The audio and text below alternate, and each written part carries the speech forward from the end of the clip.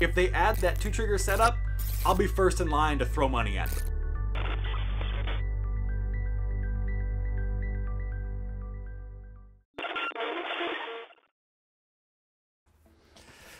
This is something I have wanted to talk about for quite a while now. As you heard in the intro with clips from older episodes, I have wanted an FDL blaster to have a rev trigger since the FDL2, and now we have it. I wanted to be one of the first to get my hands on one because, well, I think the blaster is a magnificent piece of work. It just didn't have a rev trigger until now. So we'll get into more about that later, but let's start about just overall what the FDL3 is. It is a brushless flywheel blaster that you can configure in a multitude of ways. There are currently 3 nose options and 2 tail options. The tail is the back end, including your grip and trigger system. You can have a semi-auto tail, which is what I got, or a full auto tail, which includes 3 programmable presets and a screen that you can control all of your settings from, whereas the semi-auto tail has a couple knobs that will lock in your speed settings. The noses, on the other hand, there are a few different options. The one that I went with is the Talon short dart nose, so it utilizes Talon mags. And there is also a standard full-length magwell that will accept Nerf magazines, and then the Dominator magwell. I wanted a short dart blaster, I wanted an FDL, and now that all that is possible, we went for it. So let's go ahead and get into the first topic on this. Yes, we're starting with pricing, because I want to get that out of the way and talk about all the fun things afterwards. So with that said, this can induce a little bit of sticker shock. Realistically, this is around $300 blaster for the configuration I have it at, and that's not including an extra holster panel for the side or premium filaments and things like that.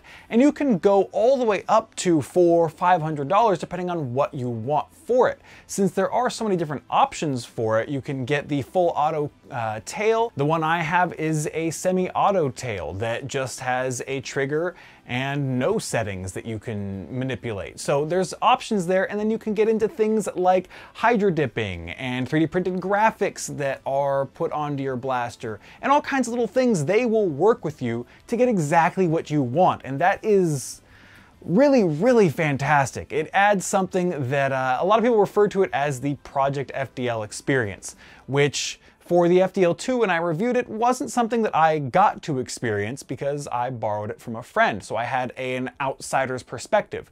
Now I have the opposite side. I paid for this and got to go through the process of picking colors, looking at filaments, and seeing things as they progressed. And that was definitely something that you figure into that pricing. I think for the price, it's reasonable. It's not affordable, it's not cheap, I'm not gonna say that, but the price is fair because you are getting a well-made, well-put-together blaster that is what you wanted, and they will make sure of that. So I feel like it's very easy to look at the high prices and be taken aback at first, but once you break it down and look at the components, the time invested not only in construction and printing, but also in development, this is a fairly priced blaster. Also, the files are open source. So if you want to buy an electronics kit and print your own shell, you can certainly do that. And that's something that some people are doing and have done for the FDL2 in the past. So it is definitely something to take into consideration. Okay, that's enough about money. Let's talk about performance, because performance is where the fun happens. This is a blaster in my configuration. Like I said, it is a semi-auto blaster that uses short darts. So Talon magazines, I personally currently use worker dart, so there are some other options that people have been testing and saying they enjoy, and who knows, maybe I will like those more once I give them a chance. But for now, the testing I did was with worker darts. Worker darts, as we all know, perform fantastically, but don't exactly have the best durability.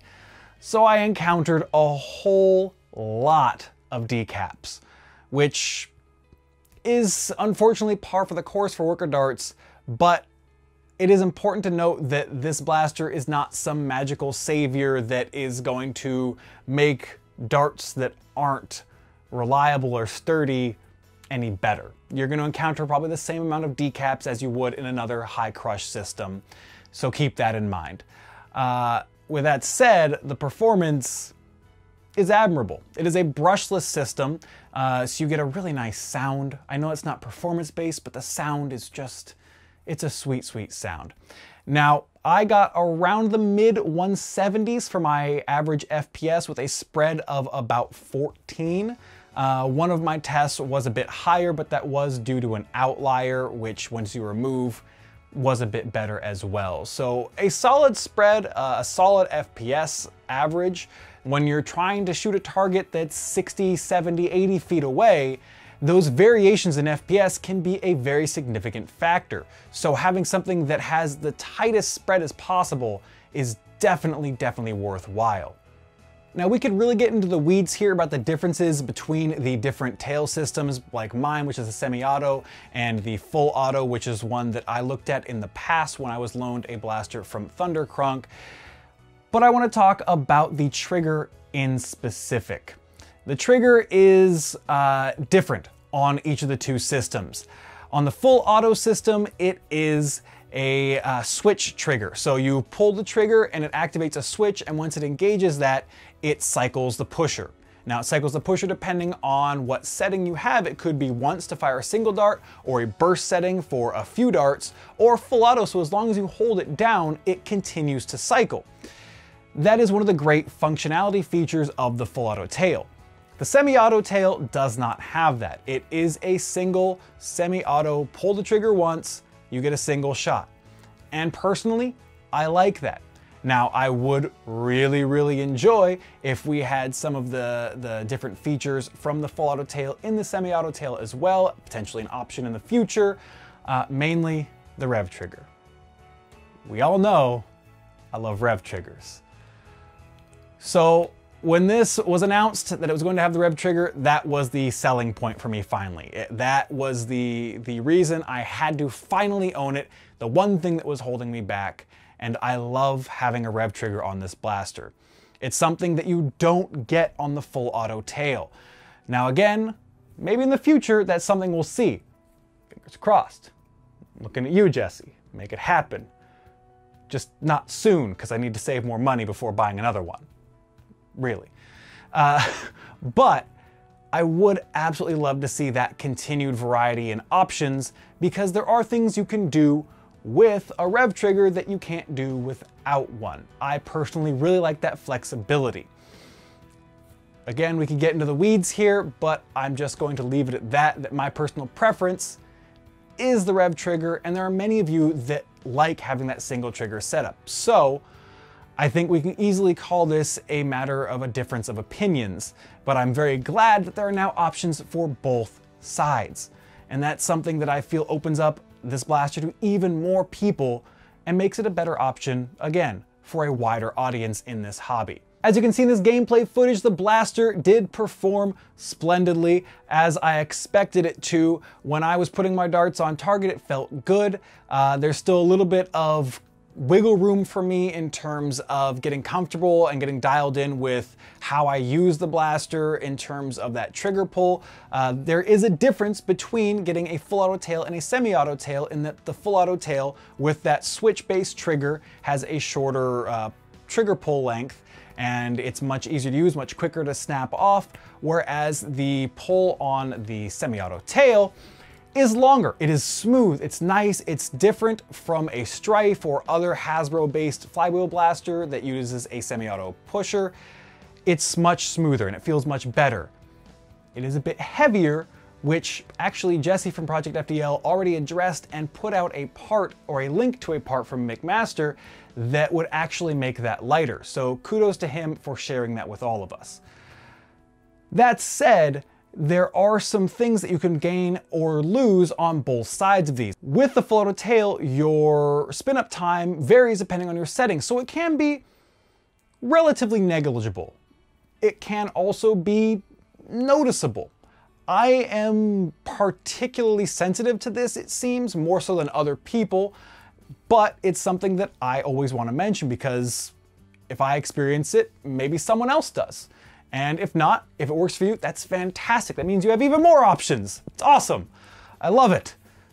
But for me, I just feel like it's worth sharing. Overall, this currently is my go-to primary for our competitive games here. It performs well, and it performs consistently so far.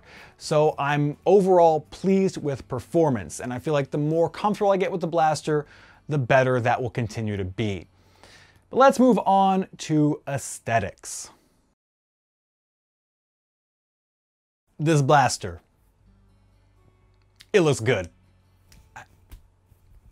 It's the only way to put it. It looks good. This is a very aesthetically pleasing blaster.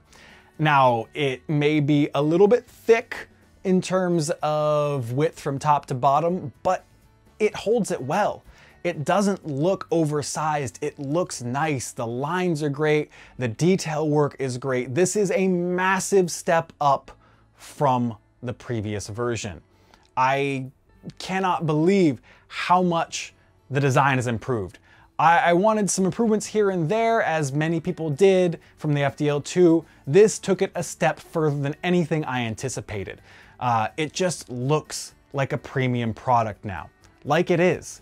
And that, to me, is such an important aspect. Now, we can all get mired down in the details of performance and all those numbers and things we like, because it's fun, let's be honest. We like performance in this hobby. But we also like things to look nice. At least I do. I love my nice looking things. I like aesthetically pleasing and functionally fantastic things. This combines both. And kudos to Project FDL for making that happen. Talking about the aesthetics, let's talk about ergonomics as well, because that kind of folds into that topic. So much better. So much better. The grip, I had major gripes about the grip on the FDL2. The FDL3, it feels comfortable. I have rather long fingers and kind of large hands. It fits my hand very nicely. I feel comfortable in it. I do have one small gripe on this, and that is the overhang for the rev trigger maybe goes out a little too far, and the rev trigger itself, I wouldn't mind if it was a bit shorter or a bit, didn't stick out quite as much, but that's just one of those minor details, which is a great thing to be able to get into in terms of talking about a blaster, because when you get into the minor details, because you don't have many major details to be concerned about, it's a good sign. So, worth noting, but look at it in terms of the big picture. Minor details are things that can be fixed or iterated on, or may not even be issues for some people. This just may be a me thing, but again, always worth sharing the things that I encounter so you can decide for yourself whether that's something you find important or something you think isn't so much so for you. As I mentioned in the beginning, this blaster can be very customizable. Mine has a silky filament on it, a filament with some glitter in it, and a stark white filament that just looks fantastic together. Other people choose to hydro dip some of their parts, or have nameplates put on their parts, or any number of things, and that's just really cool. Like, in terms of aesthetics, this blaster has plenty of options, and now that the files are available to everyone, people are taking these and already remixing them into their own designs. I've seen a couple that are already just super cool, and I know that we're only gonna see more. So it's just awesome. Like, plain and simple, it's just awesome. So this platform really is something that is great for players and for creators. I want to wrap things up with some thoughts of what I'd like to see in the future from Project FDL for the FDL3 platform, or ecosystem at this point you could call it, because it is a kind of modular system now with different options. Personally, now that we have flywheels hitting in that 175 range, I would love to see a dual stage setup in one of the noses in the future. That would be awesome. Getting short darts over 200 FPS out of a flywheel system, that sounds pretty sweet to me. I don't know how much of a pain it would be to make it happen, but I think it would be cool. I, again, would love to see a full auto tail with a rev trigger. I think that would be fantastic. I would love to see more accessories and more kind of add-on pieces, things like flared mag wells to make mag swaps easier for people that are trying to swap quickly, say in competitive matches, and little kind of add-on things like that. They're already doing so much right, I would love to see even more be done that way. I'd also like to see maybe some machined flywheels instead of 3D printed flywheels. 3D printed flywheels do work fantastic in this blaster, but I can't help but be curious to know how things would differ with some Delrin flywheels. I think there's a lot of options for Project FDL moving forward with this platform, or I mean, ecosystem you could call it now, since it has its own variety of tails and noses for their blasters that give you multiple options. So there's some really cool things that I hope we could see. We can dream about all the things we want to see, but in the end, we'll have to wait and find out what we do get in the future from this company. But for the time being, I'm having fun with this blaster. It's bringing me enjoyment. And for me, that's what this is about. This was an investment in my enjoyment in the hobby. And so far, it's been a worthwhile one. I know this may not be for everyone. This may not be the type of blast you want, or you may not be at a point where the hobby is something you want to invest heavily in. And that's okay. This is something that I think is very subjective to each person and the way they want to go about the hobby. So I definitely want to hear from all of you, whether you're on the fence for this blaster, whether you've ordered one, or you aren't interested in it. I really do enjoy getting all of your thoughts and feedback and comments on videos like this, so we can have those discussions and see what the things are that people really like or would like to see done differently potentially for blasters. So leave those down below. I will look forward to reading them.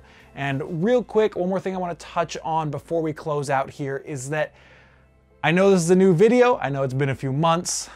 I have been missing this so much. I'm so glad to be able to do a video and talk with all of you, but I'm not back yet. I'm not doing anything on a regular schedule.